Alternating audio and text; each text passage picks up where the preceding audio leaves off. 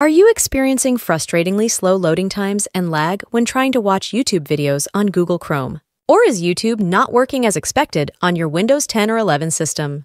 Well, I have a couple of solutions for you, so make sure to watch this video until the very end. The first step is to open the Google Chrome web browser, and then we'll go over to our browser settings.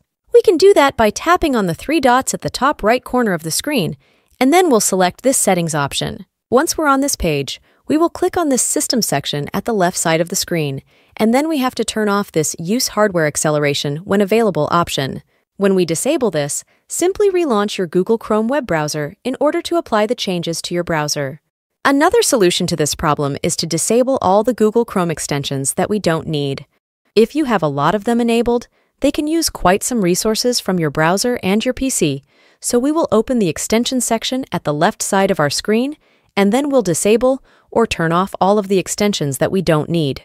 If you have a VPN extension like I do, that can also cause some lagging or slow loading times. So disable the VPN in Google Chrome and see if this works for you, and also turn off the extensions which you don't need. We can also check if our Google Chrome browser has any pending updates. Select this About Chrome button and just make sure that you have the latest version of the Google Chrome web browser installed on your device. New updates can fix bugs and other performance issues that you may have in the browser, so make sure to update Google Chrome regularly in order to fix your YouTube issue. I have a couple more solutions for you if these didn't work for you, so simply follow my steps. The next thing that you can do is to clear your browser history and cache files. Select the Privacy and Security section at the left side. Then Clear Browsing Data, and we will select to clear the history and other data from all time. This is going to refresh your browser a little bit and hopefully get rid of all the broken files and data that cause this issue with YouTube. Just keep in mind that this will also log you out of all the websites that you are logged into, so if you don't know the passwords and email addresses, maybe you should skip this step. The last solution which I have for you is to reset all the Chrome settings.